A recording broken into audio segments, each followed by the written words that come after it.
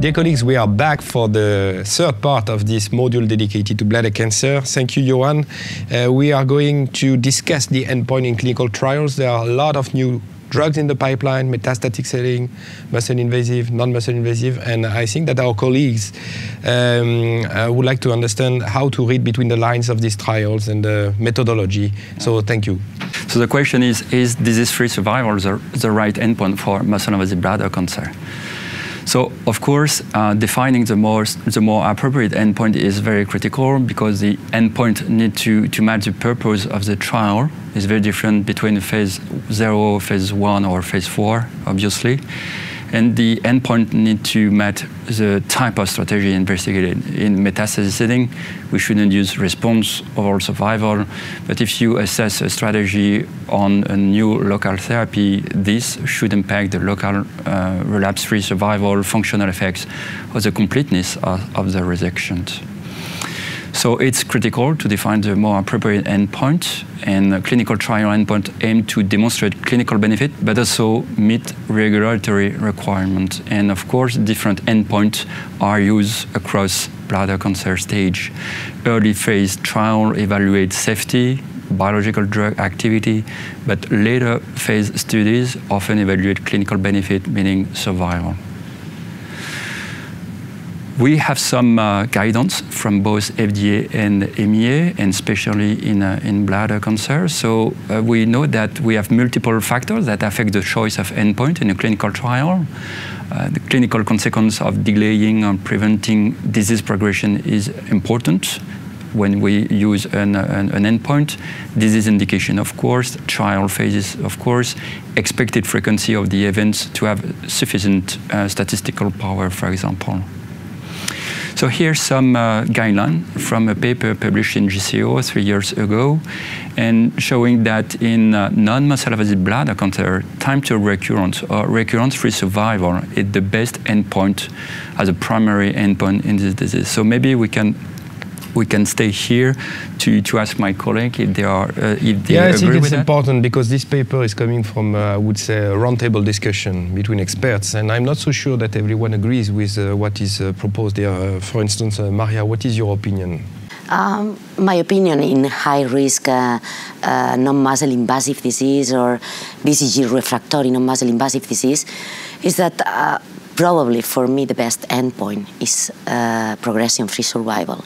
Why? Because these are patients at risk of progress and probably complete response at 3 months. It's not an endpoint representative of progression after. So I would say, under my opinion, I would put first time to progression in these specific patients. Fred, would you like to add anything? Absolutely. You know, I've been involved in that study. I was last author on that publication. And one of the reasons why we chose recurrence is that if you wait for progression, especially in BCG-naive patients, it will take years and years before you have your endpoint. From a clinical point of view, I agree with Maria that, of course, progression is very important. But if you look at trials and, you have to finish your trial within a reasonable time frame, then recurrence is a very important endpoint. So that's why we chose for primary endpoint recurrence, secondary endpoint, obviously progression. So you are just saying that there is a discrepancy between the timeline, I would say, of evidence-based medicine and the reality of the practice. When you want to incorporate the new drug as soon as possible into the practice, you have to make choices. We should have to be pragmatic when we design a clinical trial, of course, yeah. Please, Johan, go ahead. Okay, in metastasis setting, the aim of therapy is to prolong overall survival. So overall survival is the best endpoint, but we can use also in some circumstances progression-free survival. And why? Because PFS can be evaluated earlier than overall survival, so it requires a smaller patient population. And PFS is not influenced by subsequent therapy, unlike overall survival. In muscle invasive bladder cancer, in perioperative studies, we have 2 different endpoints, disease-free survival and overall survival. PCR is not a truly proven surrogate of DFS or overall survival. And an improvement in DFS is widely considered as a clinical meaningful benefit so far. And we have 3 different phase 3 trials investigating immunotherapy in adjuvant setting currently, and we are waiting for the data. And this is post-operative? Absolutely, okay. post-operative. That's very important adjuvant. for our colleagues because there are many trials. So just after so adjuvant immunotherapy. So MVigor-010, Ambassador, and Checkmate study. And the primary endpoint in all 3 studies is disease-free survival. So the question is, can DFS be used as surrogate endpoint for survival? So DFS is accepted for traditional and accelerated approval by both FDA and EMA. It has been supported in different tumor types: breast cancer, colorectal cancer, melanoma, kidney cancer. And DFS can serve as a good surrogate for overall survival when there is no curative salvage therapy for relapse disease, which is the case in bladder cancer. But there is some issue with DFS. DFS definition may vary across trial. DFS may depend on the way to assess the response and the progression. And DFS is not a strong surrogate of overall survival across tumor types. So there is at least 2 conditions that are required to prove that DFS and overall survival are correlated. So in breast cancer, we demonstrate that. But in kidney cancer, it's not the case. Sunitinib received FDA approval based on an improvement in DFS, but actually there is no improvement in overall survival.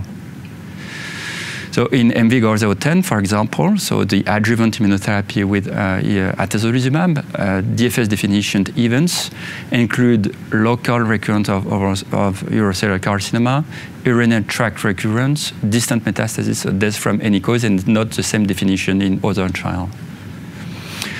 There is a group from the NCI working on this definition, so it is very important to emphasize.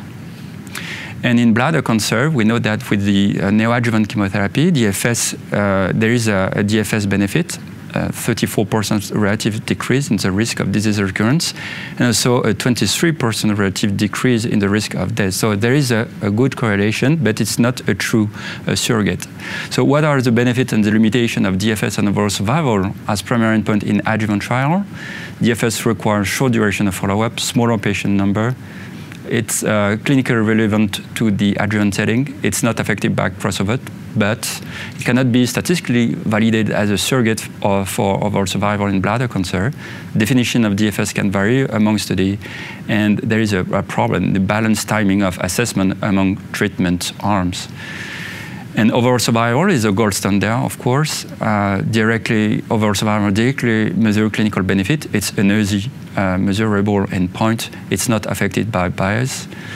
But it requires long-term follow-up, requires a higher number of patients, so higher cost. It's influenced by crossover and subsequent therapy, and it's influenced by non-consent death. So. Can I have a small question? Do you think the comparison between different disease-specific survival of and overall survival can be different with regard to chemotherapy, immunotherapy? Because if patients respond on immunotherapy, they do very long, very well. Yeah, that's a good question. Especially for the DFS, we can have the pattern of relapse could be different from the chemotherapy. So I think so far the overall survival should be the best endpoint with overall survival, but I showed that actually in the 3 clinical trials we are waiting for, DFS is the primary endpoint. Yep, that's an issue we can discuss when we receive the data. So summary, clinical trial endpoints are selected based on multiple factors. Different endpoints are used to measure benefit at different stages of disease. And while surrogacy is not strictly proven, DFS is considered so far clinically meaningful for patients with muscle-invasive bladder cancer, and it is accepted as a surrogate for overall survival by FDA and EMA. So it's maybe the most important thing.